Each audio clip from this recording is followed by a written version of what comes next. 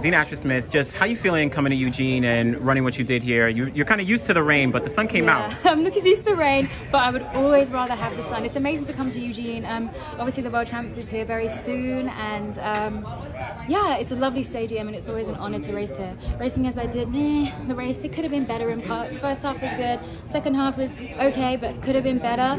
So overall I'm a bit like, if I'm being completely honest.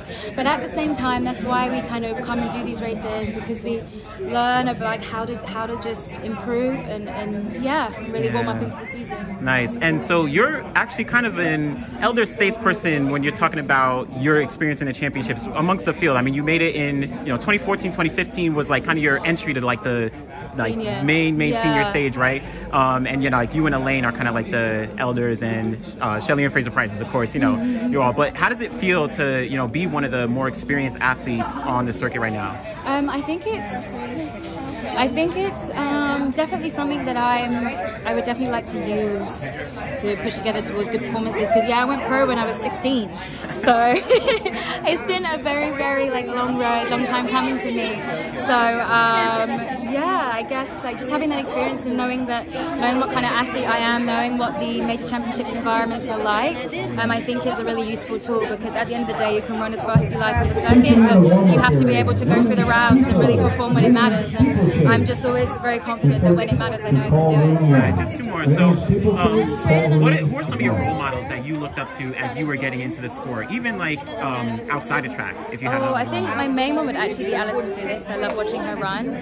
She is so graceful and also just so good and so consistent, and when it matters she performed. And also Christina Horrigu, who is one of those people who when it matters she pulled it out the bag, and I think that's really admirable. Nice. And then just two last questions. You do a lot in fashion and you're involved in a lot of different things now, but I'm curious if you are kind of like implanting yourself in different ways to prepare for after the sport, whenever it is you retire.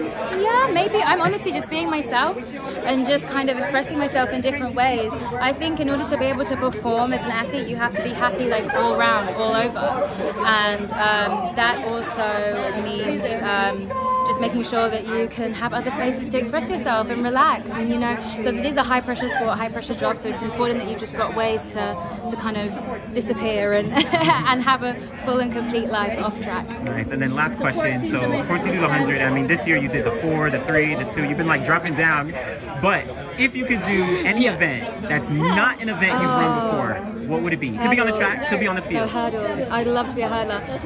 My coach kind of lets me play with the hurdles in training, and I know everybody's face is like, really? Sometimes I'd love to be a hurdler. I've always wanted to be a hurdler. I think it's just so good. It's just so exciting. Yeah, I'd love to be a hurdler. Well, you got girls running like 12.2 in the hurdles. What do you think you could do right now? Honestly, I'm so clumsy. I'd probably hit all of them. If I'm being completely honest. It'd be fun though. Yeah, it'll be fun. I would have fun. I might be lying on the floor, but it'll be fun. Nice. Well, Dina Asher-Smith, thank you so much. Thank Appreciate you. it. Great